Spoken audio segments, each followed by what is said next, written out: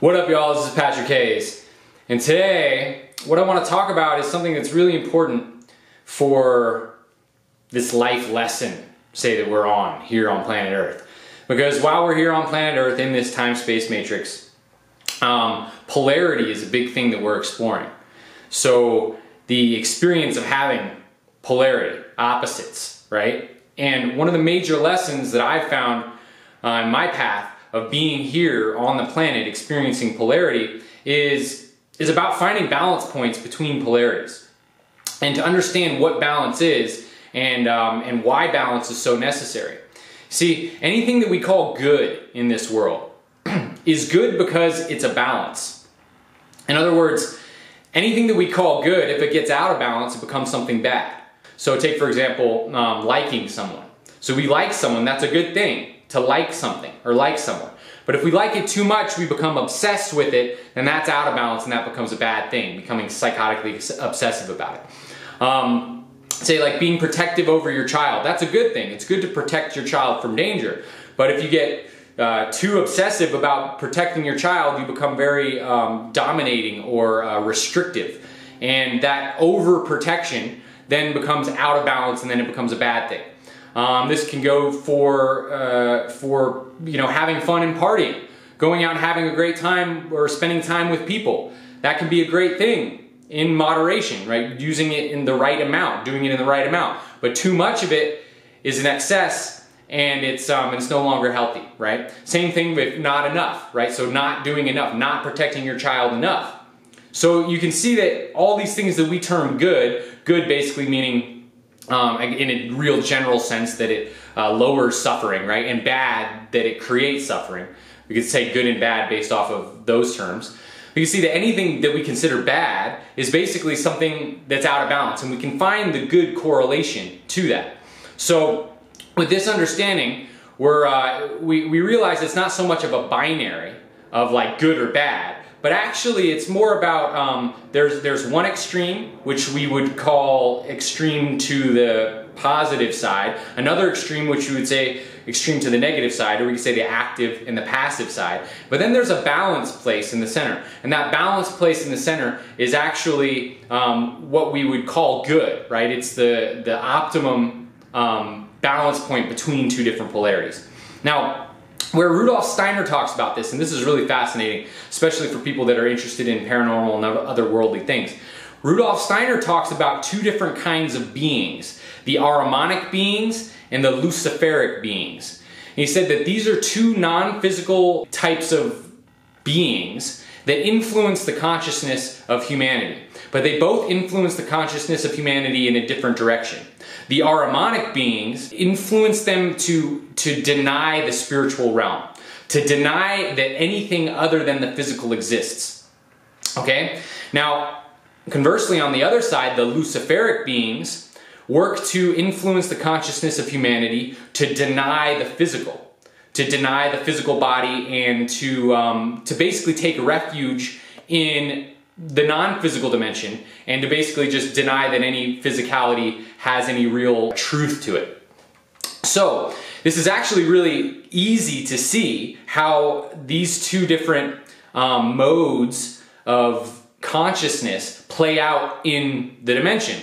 We see a lot of the Ahrimanic agenda in mainstream science, or just in the whole ideology of people walking around that don't believe in anything beyond the physical, right? It's just the physical flesh, right? That's all that exists. And then what comes of this is oftentimes extreme greed, extreme disrespect to the planet and other living things, because if there's no spiritual dimension that exists, then nothing matters beyond this physical existence, which means that the only thing that does matter is to acquire more physical goods, because that's all that's real. So we have that kind of paradigm running amok in the world. And on the flip side of that, and what a lot of you listeners probably see more of, is the neglecting of the physical, right? So this is, and you see this taught a lot in mythic literal religions. So religions like Christianity, or even Eastern religions like Buddhism or whatnot, that basically put they put much less importance on the physical realm. Right? The physical realm basically, and in a lot of them, it's in a lot of the religions, it's like the physical realm's an illusion. It doesn't even exist at all. And it's all about getting off the reincarnation cycle and stepping into your spiritual body. And so people will basically just deny the body and work to develop themselves on the spiritual realm. But the physical realm doesn't exist, and it's an illusion, and there's really no purpose for it. And the whole purpose of life is to get out of life and either go to the afterlife, 21 virgins, or heaven, or you say, or to develop your spiritual body and transcend so that you get off the reincarnation cycle. So you see these two kind of polarities. And again, like what I was saying in the beginning, what it is it's a balance between the two. And this is where it comes back to the moral of this whole transmission here, is that it's about finding that balance point between the two. But actually, as Rudolf Steiner says, when you find the balance point between the Ahrimanic and Luciferic beings, you actually propel yourself down the center of the tree of life, which actually goes higher than the two polarized sides. So actually what you're doing is you're utilizing and harnessing the energy of both of these kinds of entities. And you're harmonizing the energy together into an energy that propels you forward down the center, right? So you're taking the center path in a sense. And what this does is it actually helps you evolve. So you can't evolve, you won't be evolving if you go completely down one side, but you also won't be evolving if you try to deny either one of them. In fact, what you do is you want to harness the energy from both sides. So you're looking at the truth on both sides, and in the harnessing of them, and in the alchemical cauldron of our, say, our experience as an individuated soul, when we can take two polarizing concepts, two polarizing ways of being, and bring them into this alchemical cauldron and find a way of harmonizing the two, that gives us extreme power. And this works across all dimensions when we're dealing with polarity. When we can take two polarized ways of being and bring them together and find a way to work with them symbiotically, we become very empowered. This is the yin and yang in martial arts. And when a martial artist learns how to balance yin and yang, they develop somewhat like superhuman powers, right? They can do amazing things because they're balancing the yin and yang. They're balancing the polarity, and they are they're taking action from that balance point of polarity. So, thanks so much for tuning in. This is Patrick Hayes. Like, subscribe, share with your friends, and I'll talk to you next time. One love.